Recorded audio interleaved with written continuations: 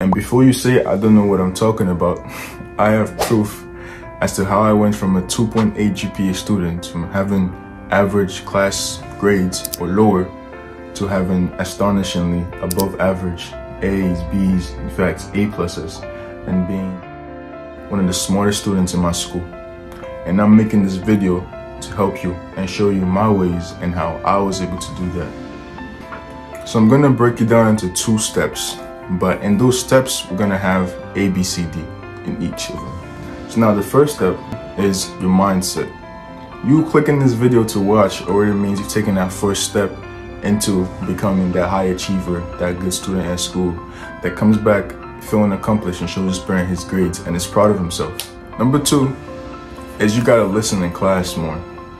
And what I mean by that is not just sitting there looking at the teacher, actually raising your hands, asking questions. You might feel shy or not want to do it just because of you feel like people may judge you and whatnot. But you gotta understand that you're in that college or in that high school for you, nobody else. You're gonna leave there with how much effort you put in. And also realize the people that you think are judging you, most of the times they don't even matter. Part B, listening in class. Another reason why you're not able to listen in class is because of your friends. That's why I suggest you sit in a different place from your friends, or in fact, go to sit in the front. Because your friends, of course, they're your friends. You're gonna get easily distracted. And if you wanna try something new, they might be like, what is this guy doing? He's trying to be smart for one day. And then they might judge you and you might feel hurt because you're trying to come out of your comfort zone and do better for yourself, but nobody is following you. Such a thing is life. You're doing it for you. And besides, once you break out of that box of the dumb student or the student that doesn't do as good, now those friends that used to look down on you are gonna start come up asking you for help, and you're gonna be the one teaching them, and that is a very rewarding and good feeling one should have. Another thing is doing your homework on time. Now, my rule of thumb is as soon as this class is over, school is over, I'm sitting down in there doing that homework, literally, before I go home. Because I know once I go home, I'm not gonna wanna do it. I'll probably be on the game or probably be doing something else, either making content like this or talking to my friends or something. Which is why I recommend having the school be a place that you just go there to study. And when you're outside of there, you can do whatever you wanna do. So as soon as I'm done with a class, you know, there are about 4 periods classes or 5 periods. And sometimes you have breaks in between. I'm not saying do it at lunch, but if you want to do it at lunch, go ahead. But sometimes the teachers even give you 10-15 minutes after class so you could do whatever you want to do. Within that time, you could do the homework and then go to the teacher and ask them for help. And that way, they see, oh, this student is actually putting effort. They want to learn. And then watch them actually start not necessarily favoring you, but start making more eye contact with you and making sure that you understand. And then that's just a placebo effect. That just makes you want to do it even more because you're starting to see, oh, they actually want me to study. They actually want me to do this. Part C, study 1 week before the exam. Don't do it a day before the exam. I know, it's very tempting. You know, you see the exam and you're like, man, I got time. I have so many things I gotta do. But if you just put 10 minutes every day, 5 minutes in fact, every day, studying before the exam, it eventually compounds up. You could set reminders on your phone, be like, hey Siri or hey Google, remind me at 5 p.m. or so to do my homework. Here, I seen the study. It said, as soon as you wake up and you were to do something, your brain is triggered into flow state. So if you were to wake up and start doing your homework or start studying for that one exam that's coming up, you're entering flow state, and that makes you want to do things more. And then that's just you reassuring yourself, oh, I am this person. I am becoming a studious person, a studious student. Part D, make new friends. Your friends, there's this quote that says, show me your friends and I'll tell you who you are. And that quote goes a long way. And I associated myself with that quote since I was 16, 17. And it made me realize that truly the type of people you associate yourself with is who you're gonna become. In school, you're in high school, you may feel shy or nervous or anxious, but I guarantee you those same people that you're about to go talk to, they are shy, nervous, and anxious too. And if you were to go to, especially the smart ones, if you were to go there and be like, hey, I didn't understand this homework, do you mind explaining it to me? 9 times out of 10, they're gonna want to help you because they're like, oh, this student actually came to talk to me or whatnot. And this study also says that people who are able to explain things to other people makes them smarter. So in fact, that student is getting smarter by helping you. So it's a win-win situation. You're winning, you're learning, and they're learning even better.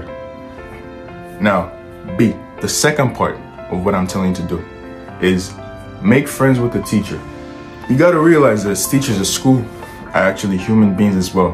And even I fell into the spectrum of just seeing them as, oh, they're just teachers, they don't care about me. Because like I said, I came up from having, bro, D's, F's, in fact, E's, bro, 50%. Here's proof, my GPA. I couldn't find the one that goes all the way back, but this is me with a 3.0, but I started with a 2.8 in 9th grade. I failed math and English. English, bro. Who fails English? I got a 61 in that class.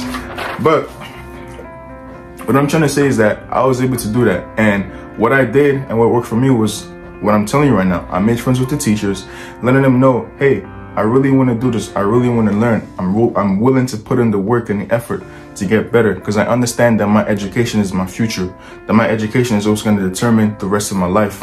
And if I don't prioritize this now, I am pretty much telling myself I don't love myself and I don't care about myself. And it got to a point for me that after making friends with the teachers and trusting them, they even started putting the grade for me before I did the work. Now that's a level of trust that you can reach too, especially in high school. Teachers are so cool and lenient compared to college that I'm in now. I'm 20 years old in college. These people don't care. Unless, like I said, you go to them and tell them, hey, I want to put in work. But in general, they don't care. Unlike high school where the teachers are telling you, hey, do this, hey, don't do this.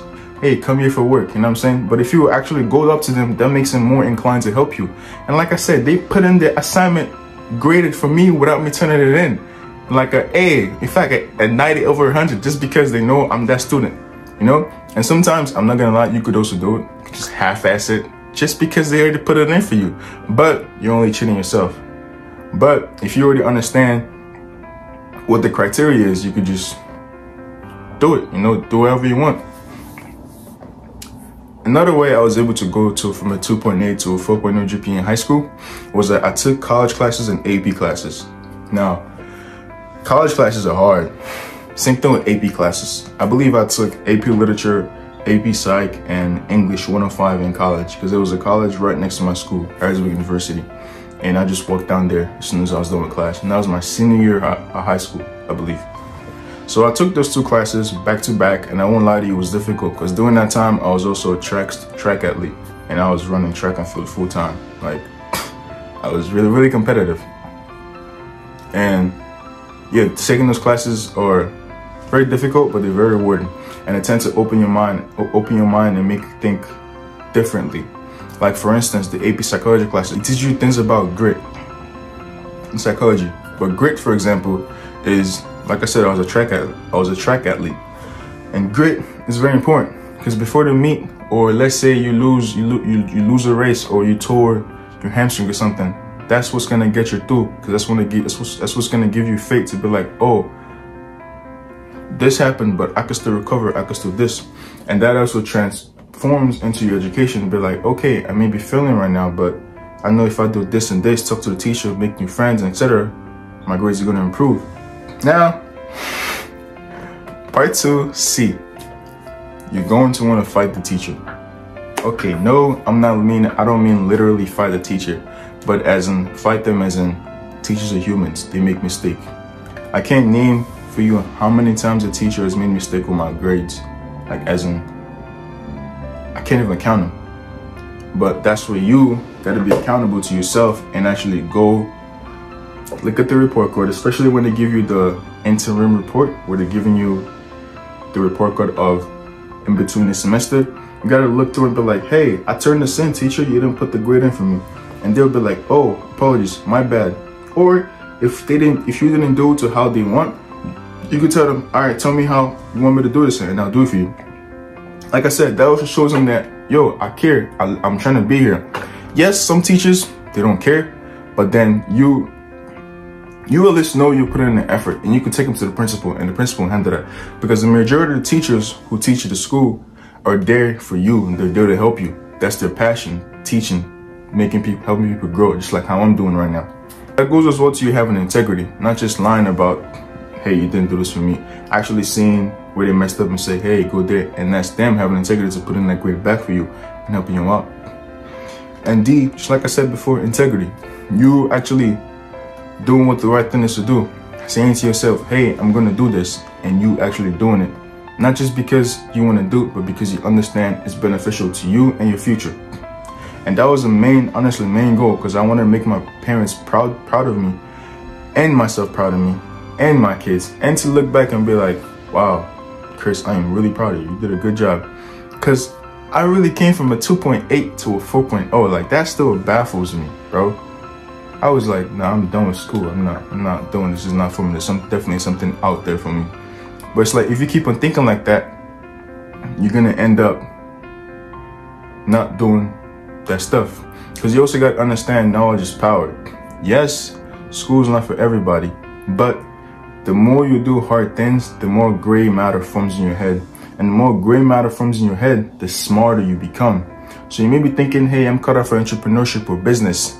But if you don't train that gray matter now, while you're in school, doing what you don't want to do, but still gaining that knowledge, it's going to be harder long-term, long run, because right now you're young and the brain could handle so many tasks at once. Which goes on to say, stress is good, by the way. Doing so many things at once is good, but still having time to do and tick off your priorities, say, do my homework immediately after school is over, so when I go home, I don't gotta worry about it, so I could easily go party, go with my friends, go to the crib, and play sports or play games and whatever. That type of stress is good, it's motivating. Last but not least, I want to tell you the power of habits. This is from one of my favorite books I ever read, The 7 Habits of Highly Effective Teens. I really recommend it. It's a good book if you want to start reading, because it's not as boring as the rest are, where they just don't have pictures, and instead of these have pictures and whatnot. But this quote says, I am your constant companion. Who am I? I am your greatest helper or heaviest burden. I will push you onward or drag you down to failure. I am completely at your command. Half the things you do might just as well turn over to me, and I'll be able to do them quickly and correctly. I am easily managed. You must merely be firm with me.